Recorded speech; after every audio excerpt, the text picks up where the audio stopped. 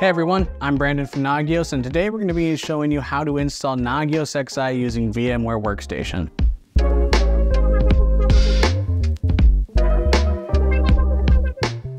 So let's go ahead and get started here. We're going to navigate to Nagios.com and we'll scroll down until we see Nagios XI right here. We'll click download free trial.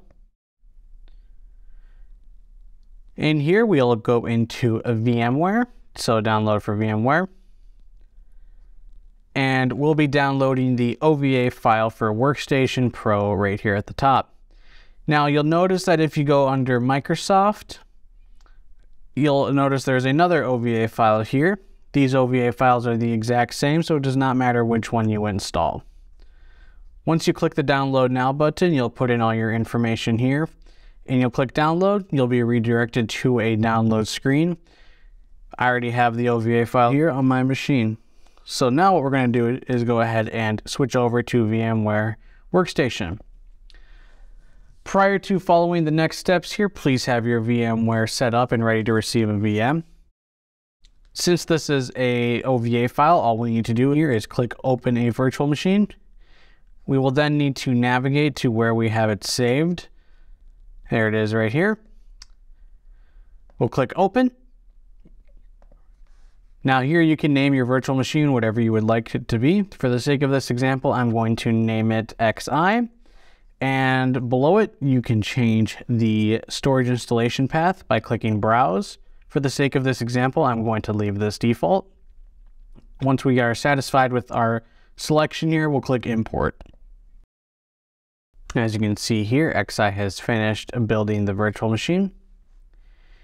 Right here are some pre-selected specifications for our virtual machine. As you can see here, it is bridge, which means it'll automatically connect to our network. If this is an offline installation, you may want to click edit virtual machine and disable the network adapter. We recommend you use at least 2 GB of memory or RAM here and at least 2 processors or cores. If you're satisfied with these specifications, we can click power on this virtual machine and VMware will finish building the XI virtual machine.